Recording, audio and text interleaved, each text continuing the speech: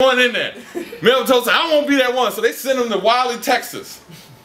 Said, you go down to Wiley, Texas, Negro. You know, you can't be a Fish. You can't be a Tuskegee. You can't be a Howard, for God's sake, in D.C. We're going to send your poet butt down to Wiley, Texas. So he shows up down there, and he creates a debating society. Oh, my God. Whew. He said, can I have a debating society? The Wiley College said, sure.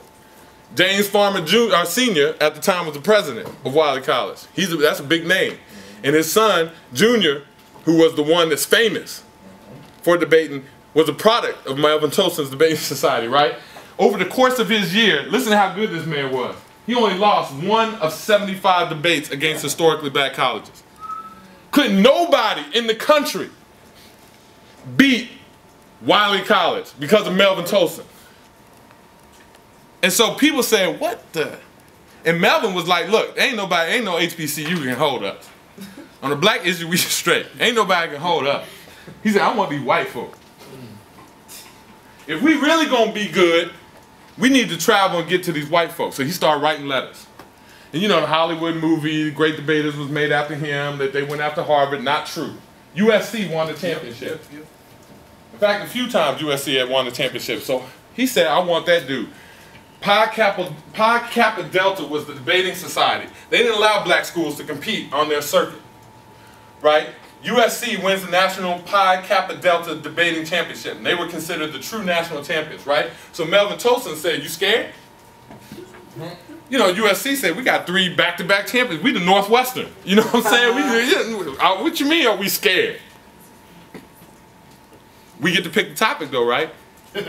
Melvin said, yeah. Oh, shit. Go ahead. Black people say, whoa, Melvin. Time out. You know, they do all that philosophical stuff. You know what I'm saying? You ain't gonna be able to talk about black stuff. You know, we know, hey, we here. You whooping them historically black colleges, but you know, we can't debate them on that philosophical Latin stuff. And, you know, and guess what Melvin Tolson said? Nah, he said, you're right. He said, you're right, we can't. So I don't care what topic they have, we gonna come and we gonna talk about black stuff.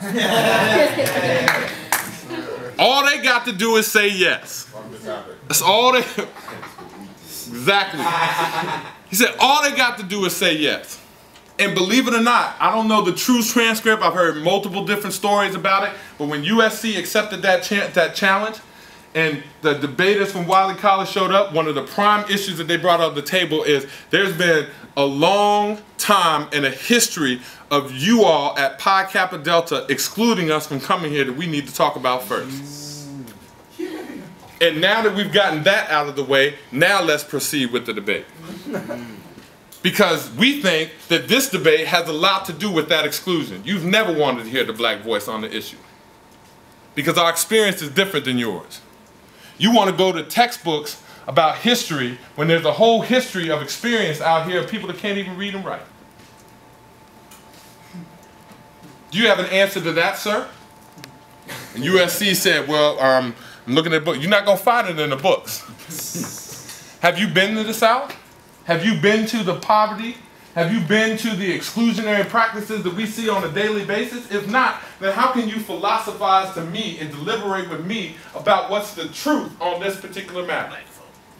And people said, Wiley College wins, and they erase it from the record books. I was about to say, USC never told nobody. USC never told nobody because it wasn't an official debate. And then it wasn't until the Great Debaters years later that the story even came out.